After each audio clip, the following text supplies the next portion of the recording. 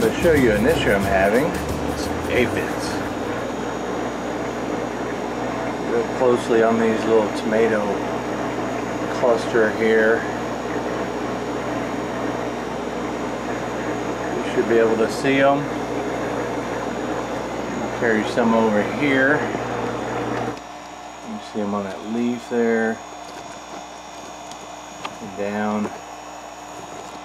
They're everywhere in here, and I'm getting tired of treating them. You can never ever get rid of them completely. So I've bought another option. Let me show you that. They're even on my squash. I don't think they discern what they eat much. There you go. Let me open the package and show you what they look like. So this is what I end up getting. I bought two 300 or 1500 package of ladybugs here, and it doesn't look anywhere close to 1500 in there, so there's nowhere near 3000, but there's definitely a good portion of them that are alive, and I'll open this bag up and we'll see which, you know, how empty it gets. How many may be dead, how many are alive. I can see a lot are alive, so that's good. I did buy some lacewing nymphs, and there were hardly any in it at all, and that's pretty pathetic. There were supposed to be 1,000 of them things, and I think I saw maybe 4 or 5 total alive. Pretty bad. There we go. I wanted to give them a little tray of water. You see they're already drinking. So hopefully more of them will find it.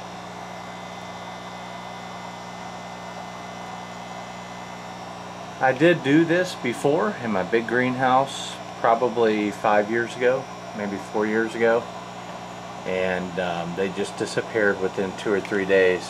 I don't know where they went. The greenhouse is more or less closed, but this one is even more closed. So hopefully that won't happen. I need them to get rid of the aphids. I do like ladybugs a lot. I think they're really neat little bugs, beetles. So a lot of them alive. I'm very happy so far. They're starting to climb around everywhere. Hopefully they'll get on the plants and start doing their magic. Oh, they're spreading around. Only been about 5 minutes.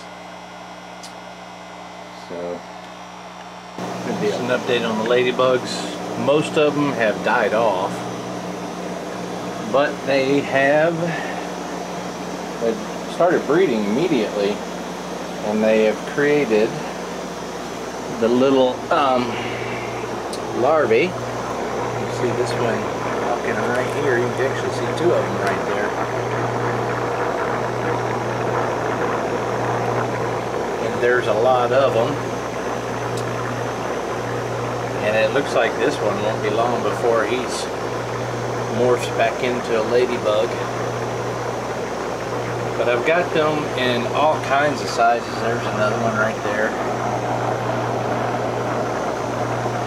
And they're on the plants too, so I mean this is a pretty good aphid infestation. It's even on, there are even some on the floor here. Got one of my peppers up here.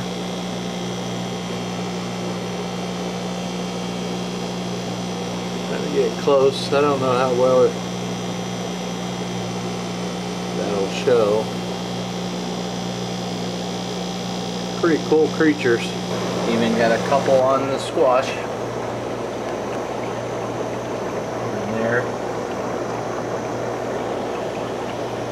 And there.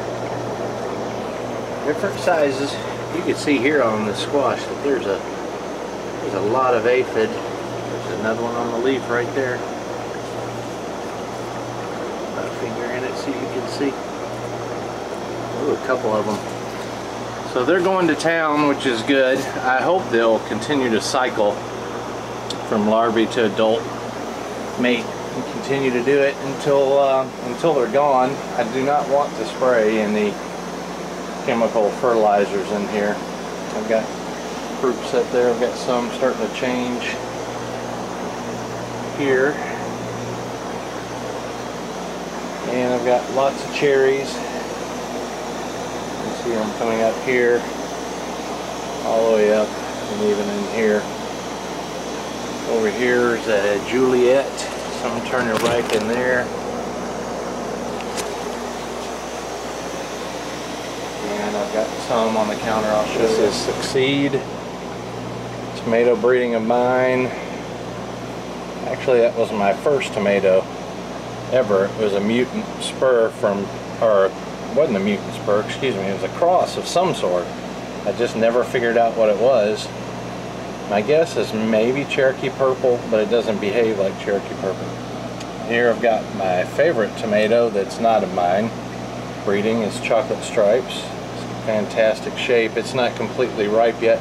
I picked them when they first started turning, just like I did the Succeed here. This will get really brown instead of purple like Cherokee Purple. It's quite unique. I like it a lot.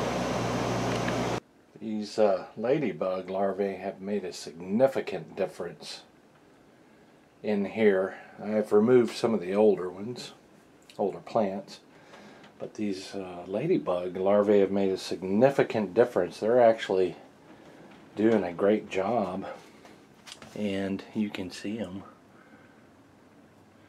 all over everything in here. And even if you look closely right here, this one's going into the, I don't know what the term is, but it's mutating back into a ladybug.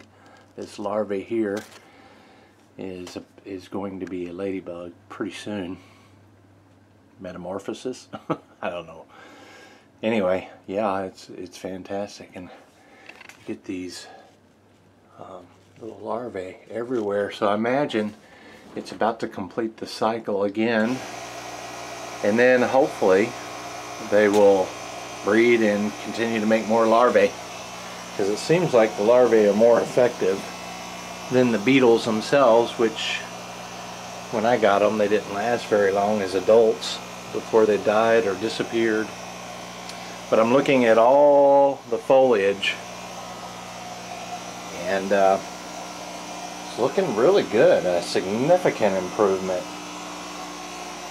So yeah, this one was worth it, but not because of what I expected, because the beetles bred, laid eggs, hatched into the larvae, and then did major damage. We'll see if it repeats. This is Brent, you guys. We'll see what happens.